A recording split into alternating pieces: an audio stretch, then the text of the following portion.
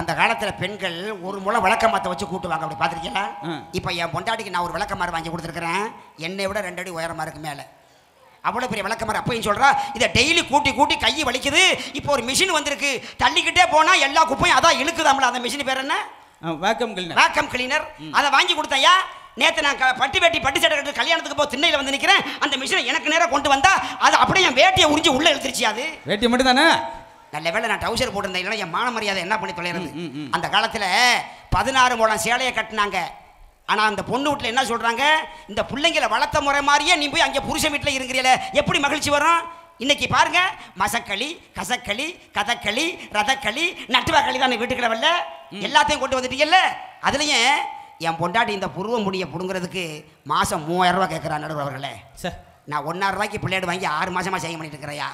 இன்னைக்கு அதே பிள்ளை போட்டு இருக்கிறேன். ஒருத்தன் சொல்கிறான் என்ன பாஸ்கர் வீட்டில் சவுண்டு ஓவராக கேட்குது, கரண்ட் மாறுங்கிறான். இதை விட நான் குடும்பம் நடத்திட்டு உட்காந்துருக்கேன். அதிலே ஒன்று தெரிஞ்சுக்கிறேங்க, எங்கள் தெருவில் இப்போ பியூட்டி பார்லர்னு ஒன்று ஆரம்பிச்சிருக்கான். எல்லா பொம்பளைக்கும் மேக்கப் போட்டு விட்றான். என் பொண்டாட்டிக்கு மட்டும் மேக்கப் போட மாட்டேங்கிறான். நான் அழைச்சிட்டு போனேன். ஏன்டானே எந்த பொம்பளைக்கு வேணாலும் மேக்கப் போடுவேன், உன் பொண்டாட்டிக்கு மேக்கப் போட மாட்டேன்னு கேட்டான். ஏன்டான்னு கேட்டேன். வெள்ளரிக்கையை கட் பண்ணி கண்ணில் வச்சா எடுத்து திங்கிறாடா உன் பொண்டாட்டி. நான் நான் தான் டெய்லி 10 கிலோ வாங்கி தரேன் தின்னு அவள் போட்ட மேக்கப்புக்கு 200 ரூபா கொடுத்துட்டு தின்ன வெள்ளரிக்காய்க்கு 600 ரூபா பணம் கொடுத்துட்டு வந்தாயா. ஏங்க ஒரு பொம்பளைக்கு ஜாக்கெட் துணி எத்தனை மீட்டர் எடுத்து கொடுக்குறான்? ஏங்க நான் டெய்லர் வேலையை பார்த்துக்கிட்டு இருக்கேன். எங்க ஒரு நடுவரை பார்த்து கேட்குற கேள்வியா? சரி ரைட்டு. அவன் பொண்டாட்டியை பொறுத்து. என் பொண்டாட்டிக்கு போன தீபாவளிக்கு 80 பாயிண்ட் ஜாக்கெட் துணி எழுதி கொடுத்தையா. 20 பாயிண்ட்ல ஜாக்கெட் தச்சிருக்க, 60 பாயிண்ட் துணியை காணாமையா. எங்கடா துணியை காணாலும் முது பக்கம் போய் பார்க்குறேன், முக்காவாசி இடம் அப்படியே கிடக்கையா பிள்ளைக்கரண்டு மாதிரி. அதில் 3 இடத்துல நாடாவை கட்டி முடிச்சு போட்டு தொங்க விட்டுருக்காயா.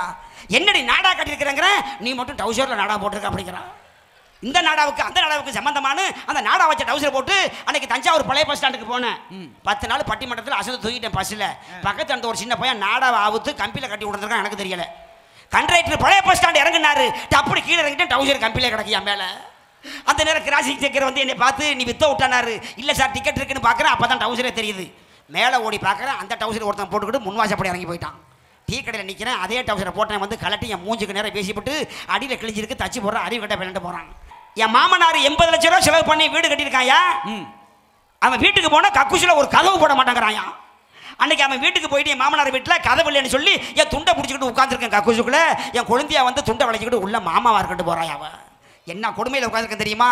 அது மட்டும் இல்லைங்க, என் மனைவி போன மாதம் அவளுக்கு காய்ச்சங்க, ஜுரம். எல்லா மாரியாத்தா எல்லா கோயிலையும் வேண்டி பார்த்துருக்க முடியலை. ஊசி மாத்திரம் போட்டுட்டு எங்கள் ஊர் மாரியம்மா கோயிலில் போய் வேண்டிக்கிட்டா. மாரியம்மா எனக்கு மட்டும் இந்த காய்ச்சல் போயிடுச்சுன்னா என் புருஷனை உன் வாசலில் மல்லாக்க படுக்க போட்டு மாவில் கிடக்குன்னு வேண்டியிருக்காயா. ஏண்டின்னு கேட்குறேன். இது மாதிரி தான் வேண்டணும்னா அதே மாதிரி என் மாமா மச்சான் அண்ணன் தம்பி எல்லாரும் வந்துட்டாங்க வேனில். என்னை கோயில் வாசலில் மல்லாக்க படுக்க போட்டு என் மச்சான் 20 கிலோ மாவை பிணைகிறாயா. ஏன்டா எதுவும் புரோட்டா கடை வைக்க போகிறான்னு பார்க்குறேன். அதை தூக்கிட்டு வந்து என் வயிற்றில் வச்சு உள்ள குழி வெட்டுறான். ஒருத்தன் எட்டி பார்க்குறான், எதுவும் தண்ணி கிண்ணி வருதான்னு. 20 லிட்டர் எண்ணெயை ஊற்றி இவ்வளோ பெரிய திரியை திரிச்சு அதுக்குள்ளே போட்டு எண்ணெயை ஊற்றி கொளுத்தி விட்டாங்க. எங்கடா இவ்வளோ பெரிய திரியை வாங்கினான்னு பார்க்குறேன். என் வேட்டியை உருவி திரிச்சிருக்கான். ஓயா ஐயோக்கிய பயிலுவா. கடைசியாக எண்ணெய் காஞ்சி போய் திரி என் தொப்புள்ள வந்து சுடுது. ஐயோ ஐயோன்னு கத்துறேன். என் பொண்டாட்டி சொல்கிறா, இப்போ தாண்டி என் புருஷனுக்கு சாமி வருதுங்கிறாயா. என் சொந்தக்காரன் முழுக்க வந்து என் குடும்பத்தில் என்னைய வயிற்றுல புண்ணை. எங்க இன்னொன்று தெரிஞ்சுக்கிறேங்க, இன்னைக்கு மனுஷன் ஒவ்வொருத்தரும் குடும்பத்தில் அடிபட்டு போய் விடிய காலம் 5 மணிக்கு நான் டீ சாப்பிட போனேன் எங்கள் ஊருக்கு. அங்கே ஒருத்தன் அவன் பொண்டாட்டிக்கிட்டு அடி வாங்கிட்டு வந்து ஒரு சிகரெட்டை பற்ற வச்சுக்கிட்டே இருந்தவன் டப்புன்னு திரும்பினா என் தொடையில் சுட்டு விட்டான். ஏய் என்னடா அப்படின்னேன். நெருப்புடா அப்படின்னா.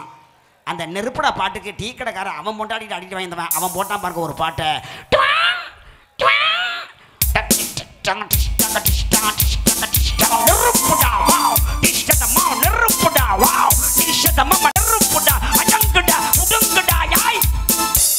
பாட்டு முடிஞ்சோன்னு பார்க்குறேன் டீ கடை பிடிச்சி எரியுதியா மேலே.